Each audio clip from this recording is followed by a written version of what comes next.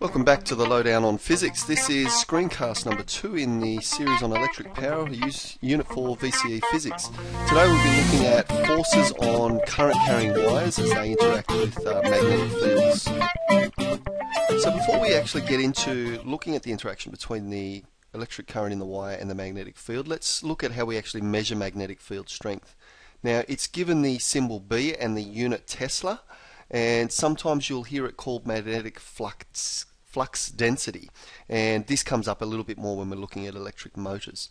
Now the Tesla, the unit, is equivalent to newtons per meter per ampere. So in the case of what we're looking at today, the current carrying wire, it's proportional to the amount of current that's flowing, and it's inversely proportional to the distance that it is from the field.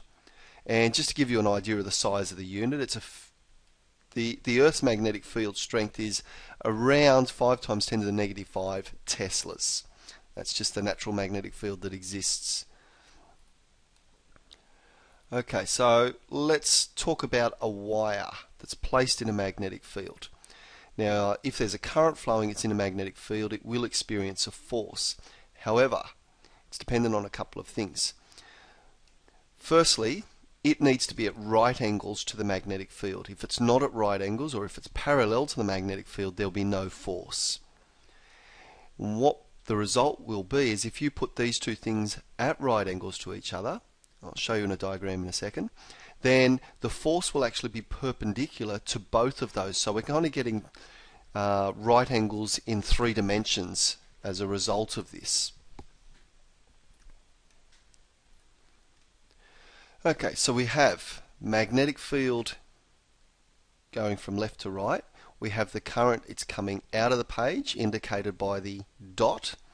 And then the force that's acting there will actually be up. It will force the wire up. We'll do a prac on this this week.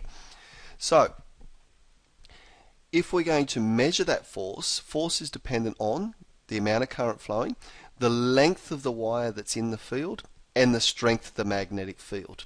So F equals ILB, I think that's how it appears on your data sheet, but I just prefer F equals BIL, F equals Bill. Then I don't have to think about it. Force is, dependent on Bill. Okay. So how do we work out which direction the force is acting? And again, we've got a nice, relatively easy hand rule. So like we had the right hand grip rule previously, we have the right hand palm rule, and this is what I call the FBI rule. Now if your thumb points in the direction of current, your fingers in the direction of the magnetic field, then your palm points in the direction of the force that it's acting. Remember, this is conventional current, and if you are right-handed, make sure your pen is always down when you're doing this. You do this with your left hand, you're going to give yourself the wrong direction. Okay, so do not do these with a pen in your hand. Make sure your pen always goes down. Get into that habit now. So, current, magnetic field, force. Sometimes I will point these fingers up to make the 3 right angles, or the three dimensions, all at right angles, so that these couple of fingers will actually be pointing up in the direction of the force, kind of like a gun. Okay, so let's look at an example. It's a little bit of an abstract example rather than it's just placed in the normal magnetic field. We've got a power line, and it's running from east to west, and there is a 100 ampere current flowing through this particular power line. So if we're going to calculate the force, we've got Bill. So B is going to be 5 times 10 to the negative 5. I is 100.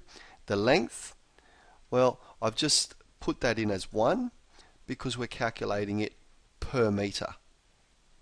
So we've got 5 times 10 to the negative 3 newtons, and that should say per meter, technically speaking. Now direction, we've got to think this through. Now north-south, the Earth's north pole must actually be a magnetic south pole because that's the direction that the north needle on a compass will point. So we've actually got field lines going that direction So that's your B. We have from east to west, we have I. So if we put our hands there, we actually have our fingers pointing into the page, or that gives us a direction that is down. Now what happens if our angle, what happens if they're not exactly perpendicular?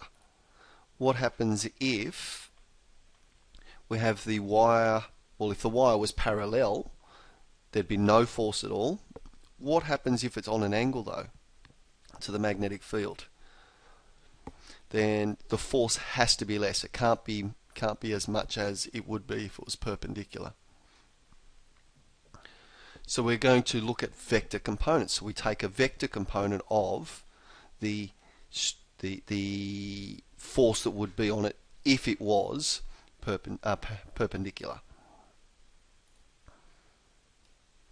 So we've got it on some angle to the magnetic field, which results in, by alternate angles here, so we're after our vector component here, and we get, this is going to be sine of that angle, so we get no force parallel, which we mentioned. What we get is I times the length times that component of the wire, which is the same as B sine theta. Okay, I don't think it appears with the sine theta on it in your data sheet, so be sure to add that into your cheat sheet if you're not going to remember that. So let's have a look at doing a quick calculation. So we have an angle 70 degrees, we have 5 amperes flowing, and it has a 2 millitesla magnetic field. So F equals Bill sine theta. Substituting in, we've got 2 times 10 to the negative 3, that's for the milliteslas. We're multiplying it by the 5 amperes. We're not given a length, so I've just left that as L sine 70. This equals 9.397 newtons per metre. Okay, and so we could adjust that accordingly depending on what length of wire we actually had flowing there. Now for the direction, we've got fingers pointing here, we've got the thumb pointing up, so the direction, the palm would be pointing into the screen, or in, so therefore we're saying it's into the page.